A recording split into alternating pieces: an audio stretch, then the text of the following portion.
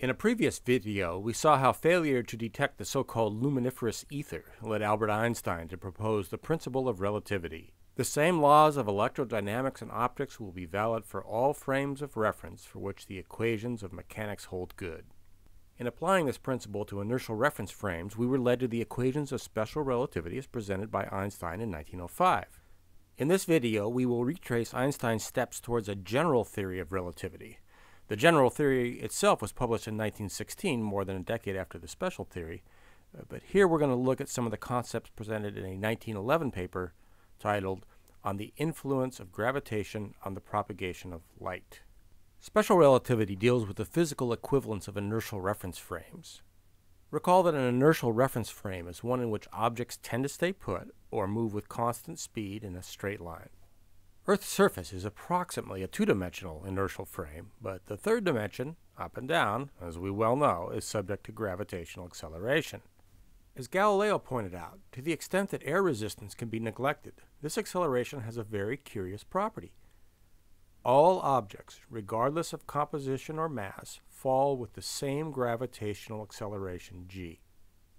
Einstein started thinking about the deeper meaning of this fact. In particular, what are the implications for distinguishing between different frames of reference? Well, it's a lovely spring day here, so naturally I'm moved to hurl a ball of lead through the air. And there it goes at 1/10 speed. Here we plot the ball's position at 1/60th second intervals, and what we see is that it follows a curved trajectory, as is characteristic of accelerated motion. However, as mentioned previously, if we look only at the coordinate parallel to the ground, we see the constant velocity motion characteristic of an inertial reference frame. It's when we examine position in the up and down coordinate that we see the non-uniform motion due to gravitational acceleration. Yeah, man, that gravity thing, it's always pulling everything down. I mean, even if you nudge something upwards, this darn gravity turns it around and pulls it right back down. You can't ever get anything to stay still, can you? Well, looky here, Wilbur. It's a dang nair ball of lead floating in the air. What the hell is going on? Well, I'll tell you what's going on, boys. I done jumped up, took my feet off the ground, and that there ball just went on a-floating. Now, I know you're saying, fool, that ball's falling, just you and the camera's falling with it. And indeed, you've probably seen how airplanes can be used to simulate weightlessness by putting their occupants into a freely falling reference frame. So here's a question for you. Is Dr. Hawking's apple falling or floating? More precisely, suppose we have two identical boxes containing some objects. The box on the left is floating in, quote, empty space, while the box on the right is falling in the uniform gravitational field of a massive object. Are there any mechanical experiments that we can perform that would distinguish between these two cases? The answer is no, because all objects fall with the same gravitational acceleration. There will be no relative change in position amongst the various objects in the falling box. Consequently, there will be no way to tell the difference between falling and floating. And now Einstein applies his principle of relativity. If these two frames of reference are mechanically equivalent, they must be optically equivalent also. Now imagine pulses of light sent from one side of each box towards the other side. For the floating case, of course, the pulse of light will travel at a constant speed in a straight line from one side of the box to the other. However, if light travels in a straight line relative to the ground, then the falling box will necessarily have to perceive the beam of light to be curving upwards. However, if the principle of relativity is correct, the path of light in both boxes must be identical. This will mean that people on the ground must necessarily perceive the ray of light to be bending downward. That is, the light is perceived to be falling in the gravitational field, just like a mechanical object would. This is how Einstein was able to conclude that gravitational fields bend beams of light. And moreover, he could calculate how much bending would occur. Suppose a pulse of light is traveling from left to right at the speed of light. It travels a distance L across the screen. That takes a time L over c.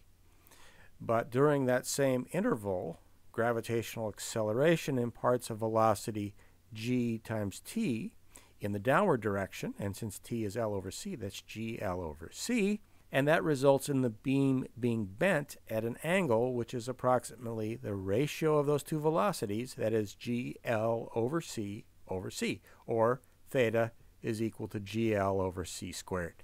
A similar analysis allowed him to calculate the total bending that would occur when a beam of light passes by a star. If capital G is the gravitational constant and m is the mass of the star, Einstein's result was that theta was equal to 2gm over the speed of light squared divided by r0, which is the minimum distance between the center of the star and the beam of light. In the final general theory of relativity, this value actually gets bumped up by a factor of 2. Nonetheless, this made the prediction that light passing near the sun would be bent by about 1/3000th of a degree, or just about at the resolution capability of Earth-based astronomical observations. For a very large mass, say a cluster of galaxies, this bending could be enough to produce what's called gravitational lensing, in which a single object appears in multiple ghost images. Here's a beautiful example from the Hubble Space Telescope. In the center you have a cluster of galaxies, and surrounding that you have these ghost images of a single object. Now, what is the physical mechanism by which a beam of light is bent? Light is an electromagnetic wave. The bending of a beam corresponds to the bending of wavefronts. Wavefronts bend or refract as they pass through regions in which the speed of light is different. Suppose the blue lines here represent wavefronts and the red curves represent light paths.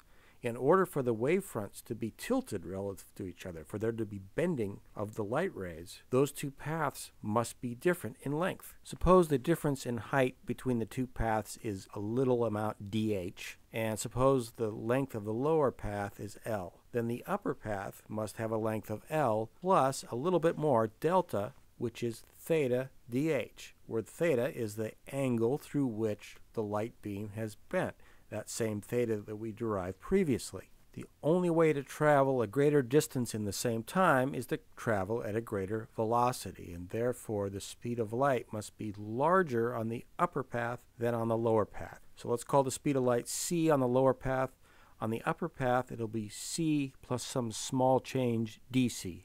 The ratio of those two velocities, c plus dc over c, is equal to the ratio of the path lengths of the distances covered in that same amount of time, L plus delta over L.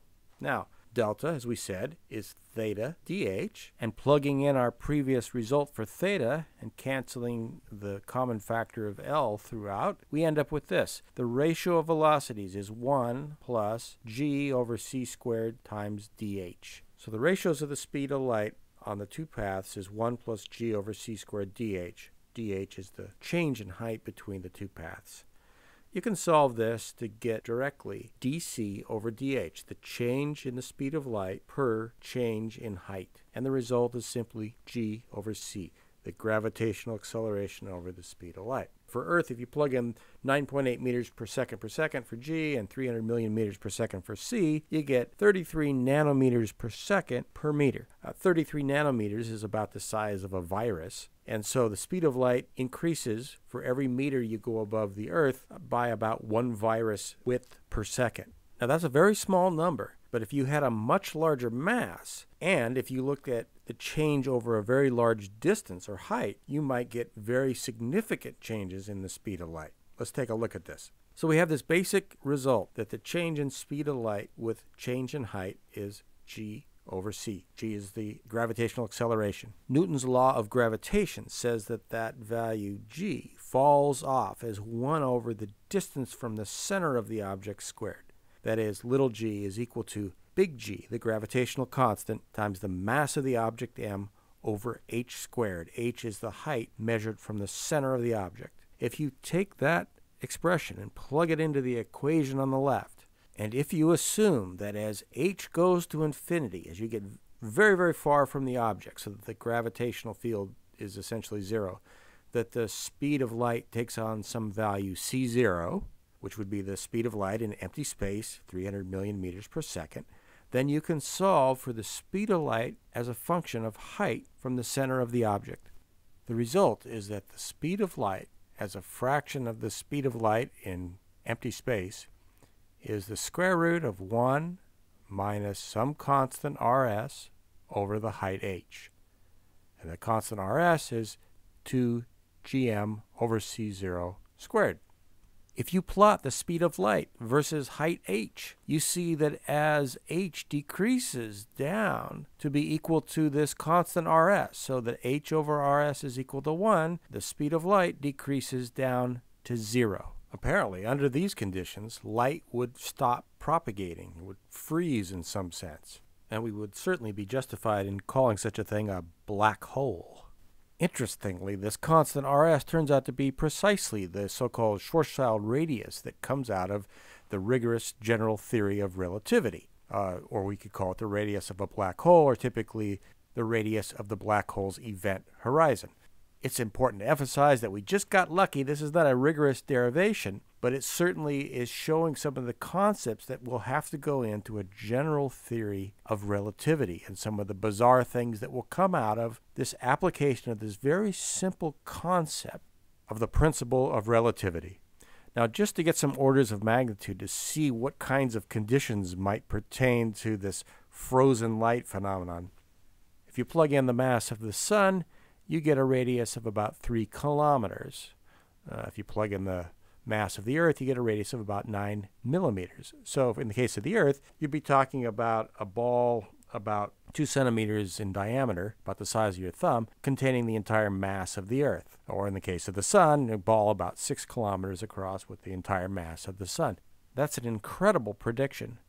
And it's come out of nothing more than Galileo's observation that all things fall with the same gravitational acceleration, and Einstein's insight into this fundamental principle of relativity.